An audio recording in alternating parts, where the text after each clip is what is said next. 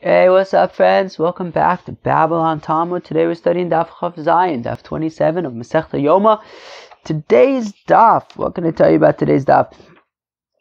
It's like a funny little Daf. Shtickle spaghetti, but I don't know. It's hard to tell.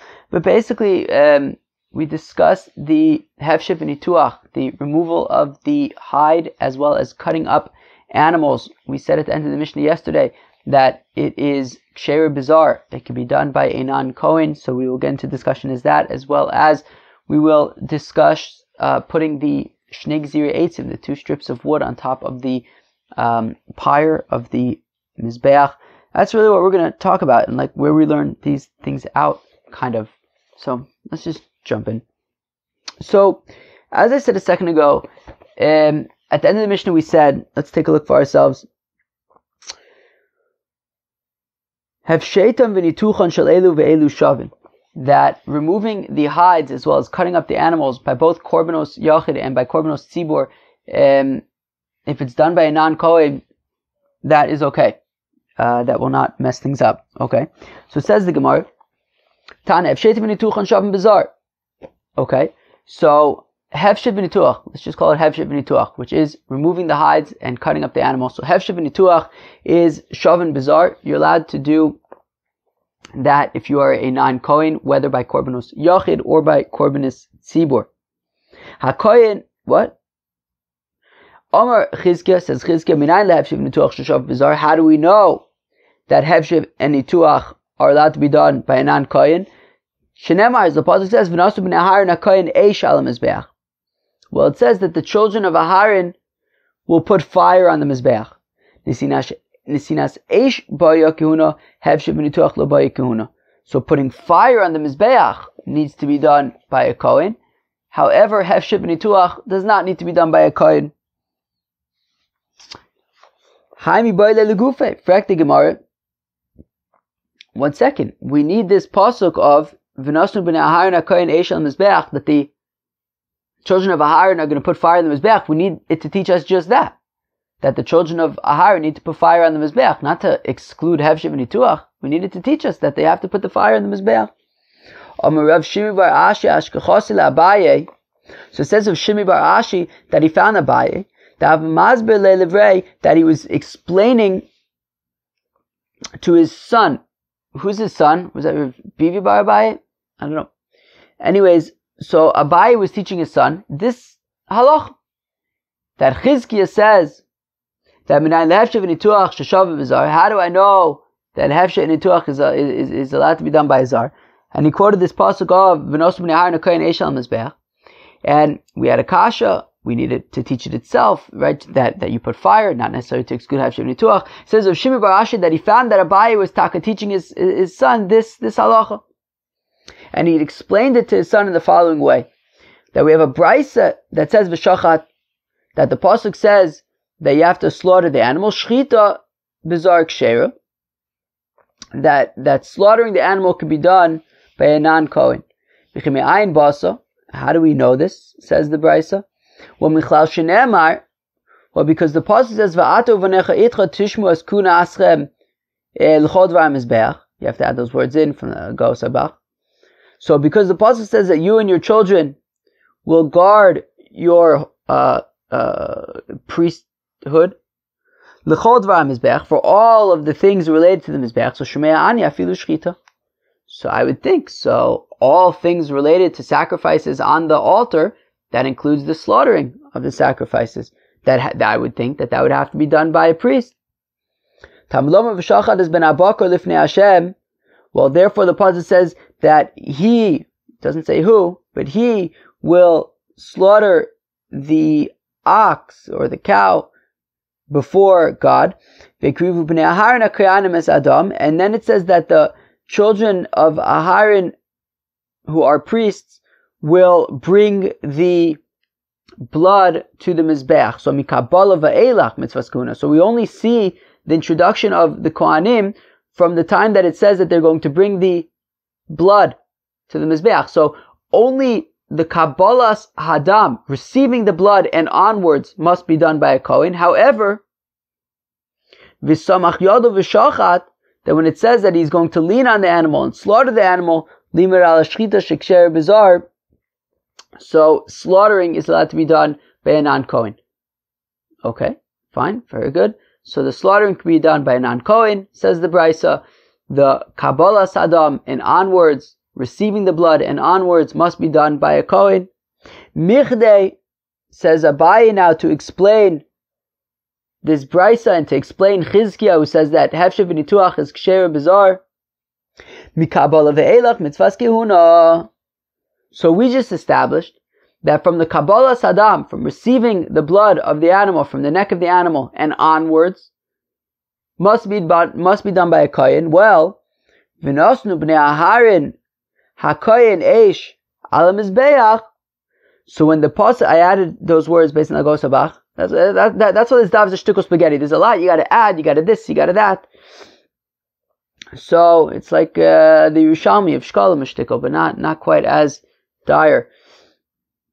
So once we have already established as a baseline that from Kabbalah Sadam and onwards, the service must be done by the Kohanim, well, if that's the case, then why do I need the pasuk to teach me that they're going to put the fire on the Mizbeach? I mean, if I think about it, you slaughter the animal, you receive the blood, you take the blood to Mizbeach, you throw it on the Mizbeach, next you start dealing with the animal, right? And part of what you're going to do then is you're going to make sure that there's fire in the Mizbeach, and you're going to put the animal on the Mizbeach. So of course that would have to be done by the Kohanim. So why do I need a pasuk now to teach me that it has to be done by the Kohanim? It's after Kabbalah Sadam. Of course it has to be done by the Kohanim. So lamali, how come I have this pasuk? Rather, it must be Hefshit v'Neetooach. So it must be, you know why we have this seemingly unnecessary pasuk? Because what it's saying is that the children of Aharon put the fire on the Mizbeach, but they do not have to be the ones to do the Hefshit v'Neetooach. Meaning, right? So we said that slaughtering the animal can be done by a non-Kohen. Now, from receiving the blood and taking the blood to the Mizbeach and throwing the blood on the Mizbeach, that all has to be done by a Kohen. And then we said additionally, putting the fire has to be done by a Kohen. Okay, isn't that obvious?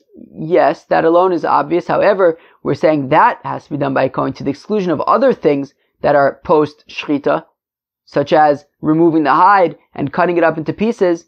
That can be done by a non-Kohen. Okay, very, very beautiful stuff. Vakati itztrich, but says the Gemara, I'm not satisfied. I actually need the pasuk to teach me that the children of Aharon have to be the ones to put the fire in the Mizbeach, that Azar is unable to put the fire on the Mizbeach. How come? Because I may have had the thought to say, well, since lighting the fire on the Mizbeach is not a step of the service that will prevent atonement, meaning the Kabbalah, right, the Zrika Sadam is sort of the main part. That's the part where the kapara is dependent on. And if something gets messed up and there's no Zrika Sadam, so there's no kapara. Lighting the fire is not a key part. I guess the fire would have to, I think even if the animal somehow doesn't end up getting burnt, right, as long as there's Zrika Sadam, I think you get the kapara. And therefore, because the lighting of the Mizbeach is not ma'akib kapara, so I may have thought to say that maybe that isn't so important. Maybe it does not have to be done by a Kohen. And maybe if a non-Kohen lit the fire on the Mizbeach, maybe it would be okay.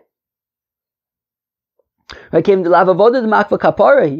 lighting the fire in the Mizbeach is not a part of the service that would prevent getting your atonement, maybe it doesn't need to be done by a Kohen. And that's why we have this pasuk of Nosu b'nei Aharon HaKohen es ha'esh al Mizbeach to teach us that actually it does have to be done by Kohanim. Well, if that's the case, then where are we excluding Hefshit v'Neetooach from? So rather we're excluding it from here. Well,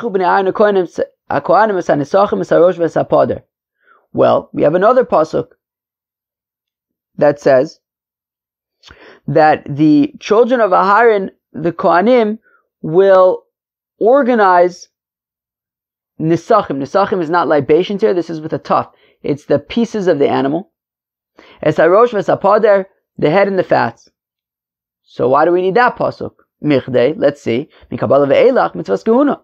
We already established that from Kabbalah Sadam, receiving the blood from the neck of the animal and onwards must be done by Kohanim. And if that's the case, so why do I need the pasuk to teach me that they're going to organize the parts of the animal on the Mizbeach?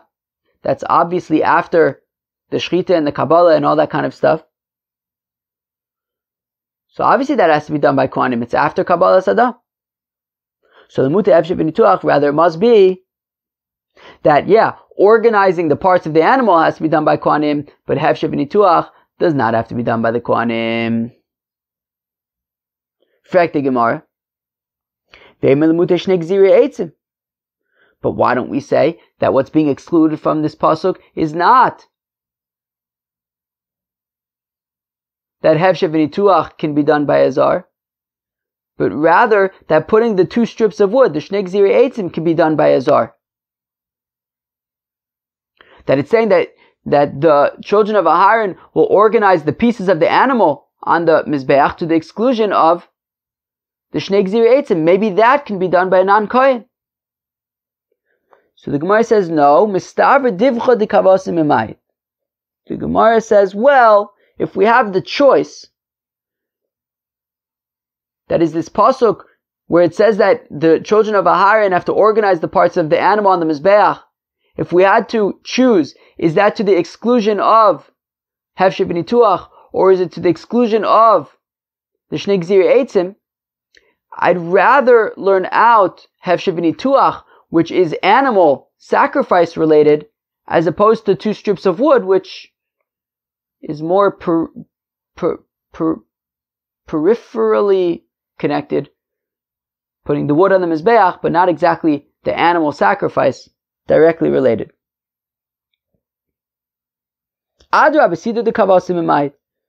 Which the Gemara says, well, I can make the argument that actually the Shnay gzeeray aytzim is more similar to the pieces of the animal than the Hefshit Neetooach, because with the pieces of the animal, you're organizing them on the Mizbeach. And with the Shnay gzeeray aytzim, you're organizing them on the Mizbeach. As opposed to Hefshit Neetooach, which is not about organizing things on the Mizbeach. So maybe actually, I would argue that when it says that the Bnei Aharon and Kohanim organize the pieces of the animal on the Mizbeach, maybe it's to the exclusion of organizing the Shnay gzeeray aytzim, that maybe that's allowed to be done by a non-Kohen. Says the Gemara, Lo sal kadaitech, no, that's not a possibility. Putting the Shnay gzeeray aytzim on the Mizbeach cannot be done by a Zar. How come? Well, Damar, we said, that the Kohen will put everything on the Mizbeach. This means that a Kohen needs to bring all the pieces of the animal to the ramp of the Mizbeach. From which we learn out that bringing the pieces of the animal to the ramp of the Mizbeach needs to be done by Kohanim. However, bringing the wood to the Mizbeach does not have to be done by Kohanim. But Hasidur Shnay gzeeray aytzim ba'yakuna. But organizing the 2 pieces of wood onto the Mizbeach requires Kohanim. So we say bringing the parts of the animal to the Mizbeach requires Kohanim. Bringing wood to the Mizbeach does not require Kohanim. Organizing the Shnay gzeeray aytzim does require Kohanim. So we just said that organizing the Shnay gzeeray aytzim does require Kohanim. So what is being excluded from the pasuk of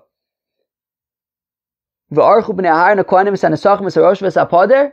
It must be to the exclusion of Hefshit Neetooach, that can be done by a non-Kohen, by a Zar. Okay? Sounds good to me. So now, this little next piece of Gemara is, the Agos Abach has like a very different girsa. It's hard to tie back in. The girsa that we have here is not way better, but it's slightly easier to tie in. I'm gonna just go for the text that we have in front of us. Okay, it's going to be kind of going back on itself a little bit. It's not too hard. It just is weird. Okay, so we're just going to go weiter through it. V'archu lamali. So then, to reiterate, how come we have this pasuk of v'archu b'nei ahar nakanim v'nesachim v'sarosh v'sapader? So the mu'ute hefshit v'nituach, it's to the exclusion of hefshit v'nituach, that it is kosher bizarre. Fine. Ve'ema achinami legufei. Let's say that this pasuk also needs to teach me that the b'nei ahar and kohanim have to organize the pieces of the animal on the mizbeach. Ele vehiktir hakohen es hakol l'may asa. So when it says that the kohen has to burn everything, why do we have that? Now the pasuk doesn't actually ever say that technically, but it does say vehikriv and then vehiktir, whatever. Limute hefshit v'nituach. Okay, that'll be to exclude hefshit v'nituach, to say that that's allowed to be done by Azar. Vehikriv hakohen es hakol mizbecha.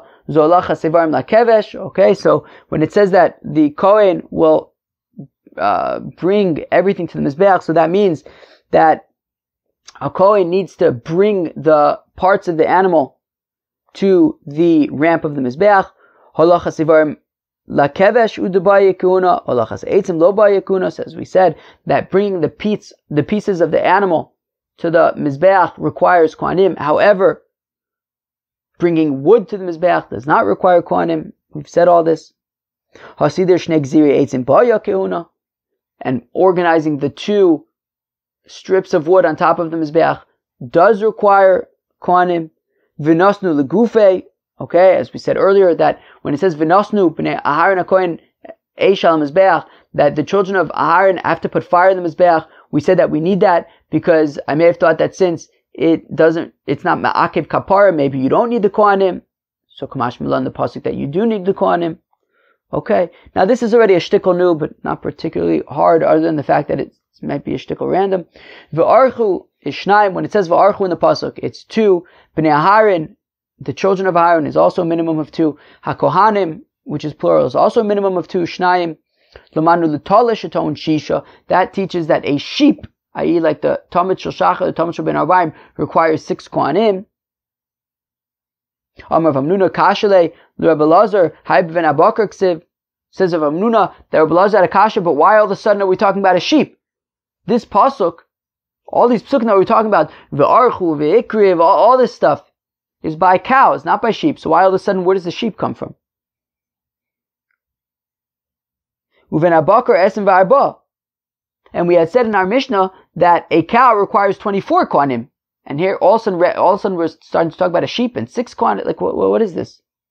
So by Vinichale, so Rabbi Lazar asked the kasha, he also answered the kasha, Ala aytzim asher ala eish, asher ala mizbeach, that in that same pasuk, in the same context where it's talking about cows, it also says, on the fire, on the wood and the fire on the mizbeach.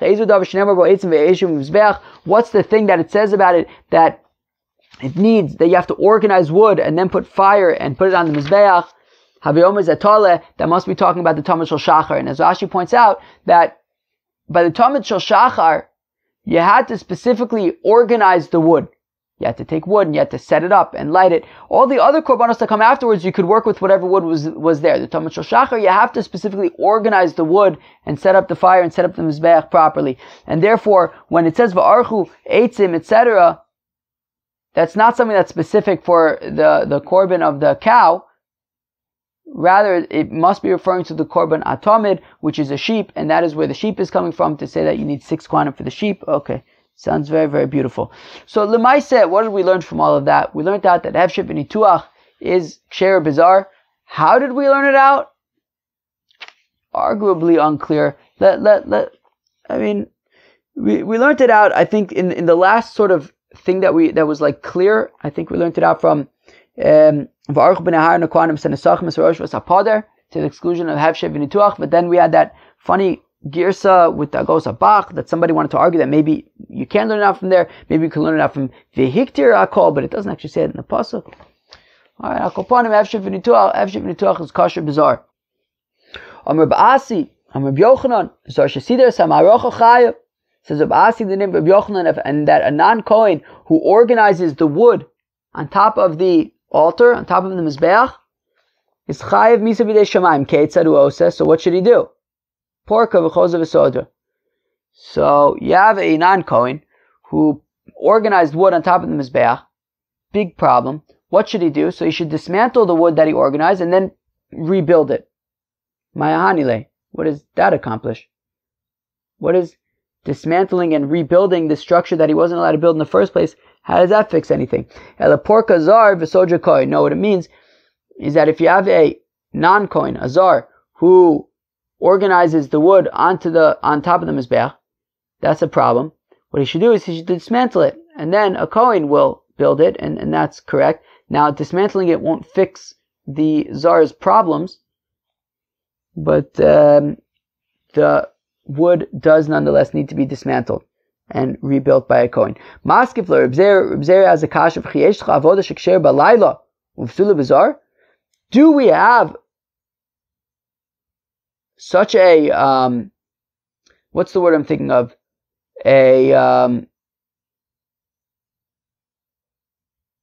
Oh gosh, really? How can I forget this word? Precedent. Do we have a precedent for something that you're allowed to do at night, and it's psula, bizarre, and it can't be done by a non-Kohen? Meaning, organizing the wood on top of the Mizbeach is allowed to be done at night. And therefore, if it's allowed to be done at night, we don't have a precedent for something else that's allowed to be done at night, and yet is pasul bizarre. So therefore, I would assume that since organizing the wood on the Mizbeach is allowed to be done at night, so then it should also be allowed to be done by a zar. So again, Maskefler,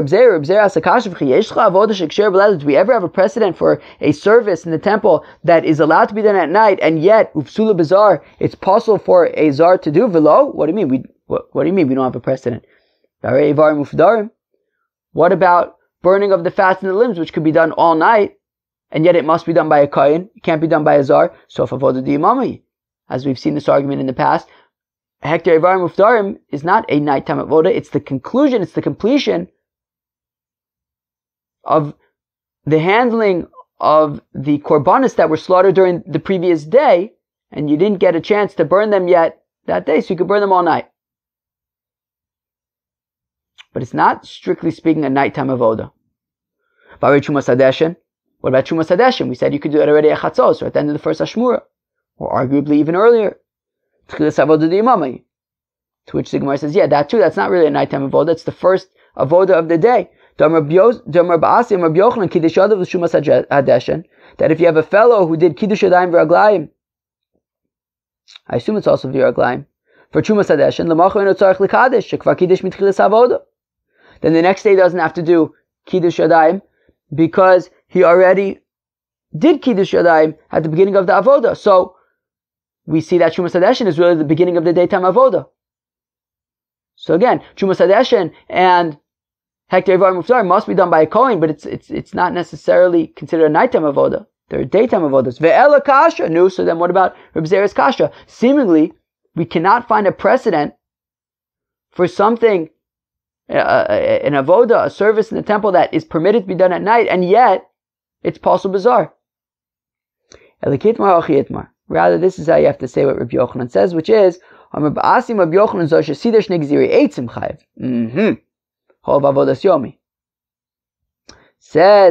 Rabbi in the name of Rabbi Yochanan that if you have a zar who organized the two strips of wood on top of the pyre of the Mizbeach, he's going to be chayiv. As we saw earlier today, that the bringing of the wood to the Mizbeach is ksher bizarre, but the organizing of the Shnay gzeeray aytzim must be done by a kohen. So that's what Rabbi Yochanan is saying. That a zar who is Masada the Shnay gzeeray aytzim, so then he's Takachayev. Hol v'avodas yomi, since that is actually, it must be done during the day. Maskav lo Rava asks a kasha, l'miata tibay payis. Well, if the Seder Shnay gzeeray aytzim must be done during the day, and must be done by a kohen, and if it's done by a zar, you chayiv misa, well then shouldn't there need to be a lottery for it?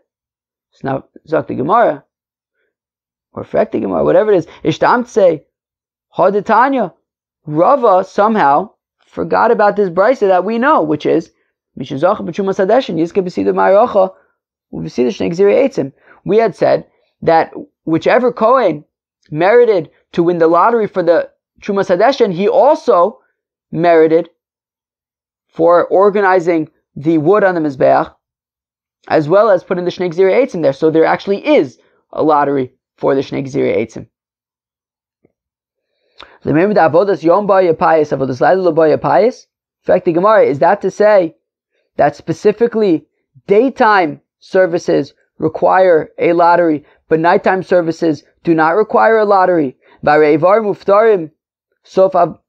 Question mark. But what about burning of the fats in the limbs? That's a nighttime avoda, and yet it requires a lottery. Sof avoda diyamamahi. No, that's not a nighttime avoda. As we said a few minutes ago, it's a daytime avoda. It's the conclusion of, or the completion of the service of the animals that were slaughtered the previous day. What about Trumas Hadeshen?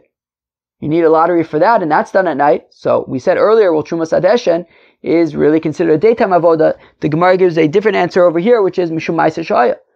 Well, we do a lottery by the Trumas Hadeshen because of that unfortunate story where people got hurt, people even got killed. So do we